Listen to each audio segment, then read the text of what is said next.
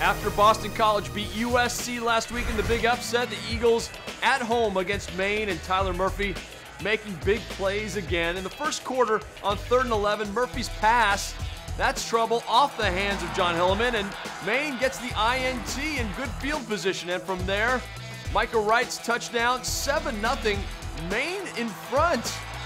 Uh-oh. Would this be a shocker for BC? Are they living off the laurels of last week's win?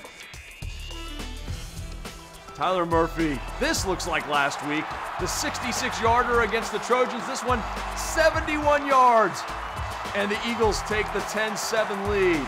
Now in the second quarter, we are tied at 10.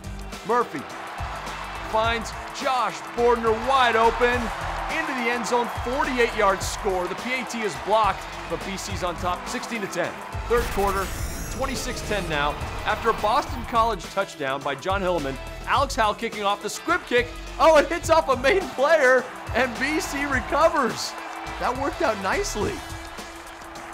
So great field position for the Eagles. And on the ensuing possession, Murphy finds Marcus Outlaw coming out of the backfield, 28 yards there. Outlaw also 107 yards rushing in the game. That leads to John Hilleman's second touchdown of the game. He had 98 yards on the ground.